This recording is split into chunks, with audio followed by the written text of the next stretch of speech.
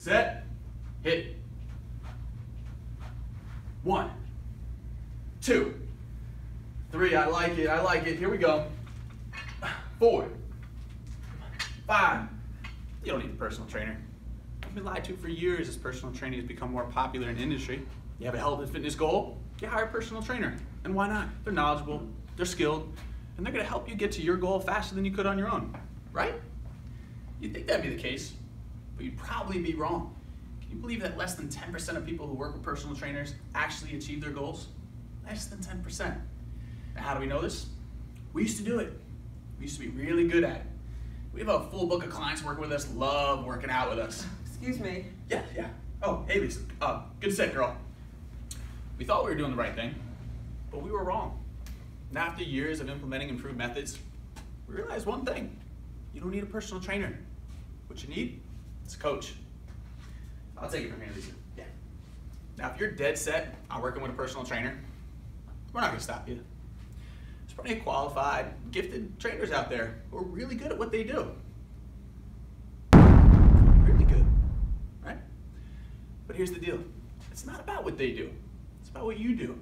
So here's a little assessment that we use to tell us if someone is truly in need of a coach or not. Now, we use this assessment because we know that achieving a health and fitness goal really requires more than just exercise. Let's be honest. You didn't get where you are now just by not exercising a couple hours a week. Exercise is just a piece of the puzzle. So let's go through our mentor program. Starting with the M, mindset. That's knowing exactly what you want and what it takes to get there. E, effort.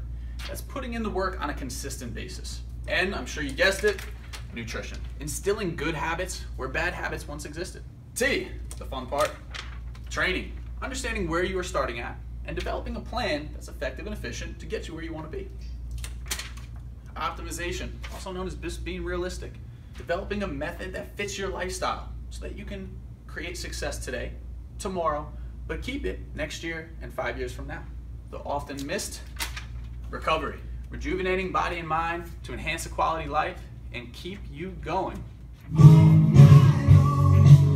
No, cut it. So don't let failure set you back, both mentally and physically. Do it right the first time. Be a coach, be the best version of yourself. Be fit for life. So call these people here.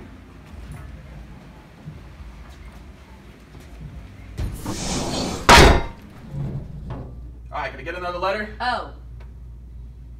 Can't believe you guys haven't gotten it yet.